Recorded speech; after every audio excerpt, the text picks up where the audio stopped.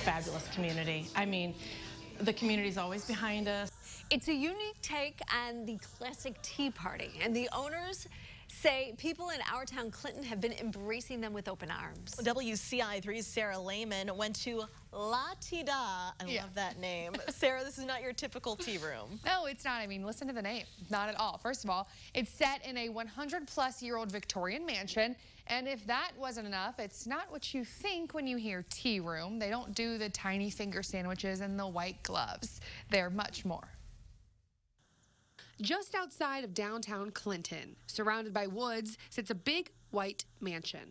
The house is about 110 years old, and we bought it from a wonderful family that lived here as a family home, and so we evolved it into this. Inside that old home, you might be surprised what you find. About 20 years ago, my mom and my aunt and I started talking about the idea of doing something like La Ti Da, because everywhere we travel, we love to seek out like the little guys and the mom and pops and someplace unique and different, and we wanted that experience in Clinton.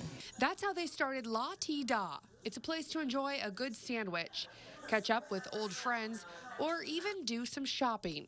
But the owners say they want it to be so much more. Sometimes tea rooms get a bad rap that it's a female-only, place to hang out. Sometimes the flowery wallpaper can be intimidating for the guys. We're not just about little tiny sandwiches. We're about full portions, big desserts, yummy grilled sandwiches. Once we can get those guys here the first time, they come back. So it was really changing the perception of what a tea room is, and shifting gears and evolving. When COVID hit, they had to switch gears and do it fast, from mostly dine-in to exclusively carry-out. And then, when outdoor dining was the only option in the state, they built a patio. Now they have a brand new bathroom outside, a full kitchen and bar on the patio, and even a stage for bands to play. They want the people in our town, Clinton, to know their place is a one-stop shop for everyone in the family.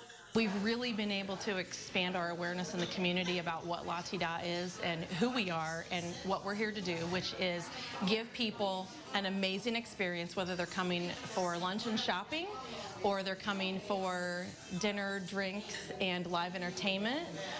We want them to know they can come here, and it's not just about coming to eat, it's about the overall experience.